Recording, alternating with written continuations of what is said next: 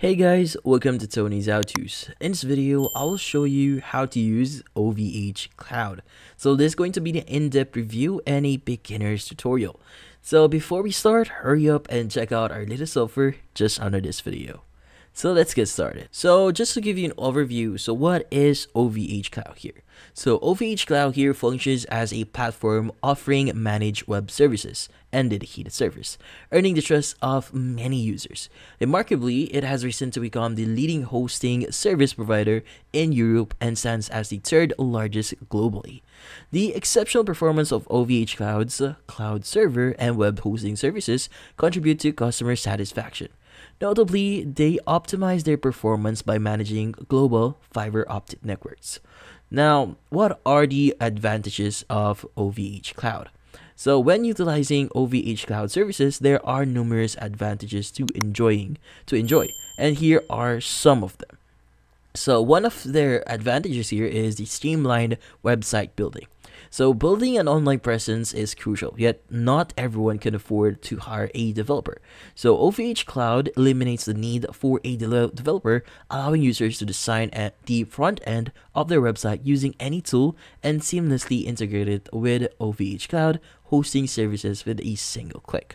Now, they also have the benefit of resource scalability and assurance. Now, scalability is vital when relying or in managed services. So OVHcloud guarantees the availability of resources whenever needed, alleviating concerns about scalability and resource shortages. The availability of dedicated resources make it ideal choice for you. Now, they also boast the ability or the perk of swift development. Now, OVHcloud stands out for its quick development capabilities. Users can deploy analytics platforms and big data solutions in less than an hour using the ready-to-use and pre-configured Apache solution. Now, what are the core features of OVHcloud? Now, utilizing OVHcloud service brings forth a range of core features, and some of the key features include diverse hosting services. Recognizing that one hosting service type may not meet all customer requirements, OVHcloud provides various hosting services to cater to different needs. This include shared hosting, reseller hosting, VPS hosting, and dedicated hosting, and co-location services, and this diverse range simplifies the selection process for customers based on their specific needs.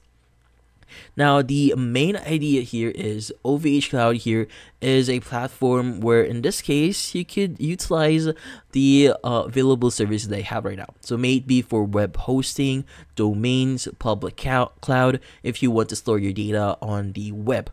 Now, depending on what you need here, the prices that they offer you actually depends on what you need. So meaning, if you don't have a lot of funds or if you don't have a lot of budget, well, OVHcloud here can help you because they will only provide you what service or what type of feature or type of service you only need for your business. So making it a cheaper choice for you if you're going to think about it, because you'll only be using what you need here. Now, in this case, for us to start using OVHcloud here, we need to go to their website. So their website is going to be OVHcloud.com. Now, depending where you are currently located, you might be redirected to a specific section or a specific website. So since I'm in Asia Pacific here, it's going to redirect me to Asia. But if you're in Europe or in another part of the world, well, it might redirect you to another webpage. Now, if that's the case, sometimes the website itself will not be in English. So I would suggest you try using Google Chrome here and translate it if you're not familiar with the language itself, as Google Chrome here has the translate to English option available when you right click on the empty pages here. Now, in this case, when you actually scroll down here on OVHcloud's website, you should be able to see the different section, like for example, why choose OVHcloud here. So just to give you an idea here, so we have the free and unifying cloud here. So in terms of reversibility, the cloud operates openly with interoperability and adherence to standards. So there are no bandwidth costs even if you wish to recover your data, and the cloud is designed to be hybrid, allowing you to blend private, public, bare metal, and web cloud options to suit your specific requirements. So it's a collective venture where collaboration with technology partners, startups, and solution publishers ensures the availability of the best options. Now we also have the global leadership and trusted cloud here. So data privacy is a priority for them. So neither selling, using, nor transferring user data. So users have the freedom to choose where to store their data, benefiting from jurisdiction protection within the global networks. So they have a commitment to the highest standards, ensuring the utmost protection for data. So we also have the option or section here for sustainable cloud design. So they embrace sustainability here. Servers are manufactured and dismantled for up to 3 life cycles. So with 20 years of innovation, the server cooling process utilizes 7 times less water compared to competitors. So the power usage effectiveness, or PUE, is an impressive of 1.28 according to website. So it surpasses the market average of 1.57, a significant portion of data centers is situated in repurposed buildings, so on track on achieving 100% low carbon energy and zero landfill usage by 2025. So in this case, they are actually climate friendly, or they are actually friendly to the environment. So they also value performance. So they believe in fair prices, make the cloud accessible to all. Pricing is transparent and predictable with no hidden fees. So there are no lockouts due to minimum or zero cost outgoing traffic. So controlling costs is paramount and achieved through building own data centers, servers, and orchestrating the fiber optic network. So yeah, so those are the information that I could actually view here in OVHcloud, and all of those information. So I hope I was able to basically explain it to you.